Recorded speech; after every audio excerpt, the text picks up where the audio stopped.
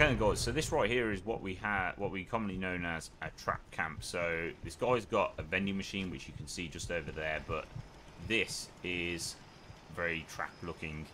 So we've got a paper bag here, very trap looking, but there's a way around this, guys. And if you equip the perk light-footed, you can survive trap camps with punji boards. So we're sneaking now, so we'll go into this symptomatic and we will exit the other side, and we should still be sneaking, and we are alive, and we can go and take a look at what this guy has. And he has nothing but a load of overpriced junk.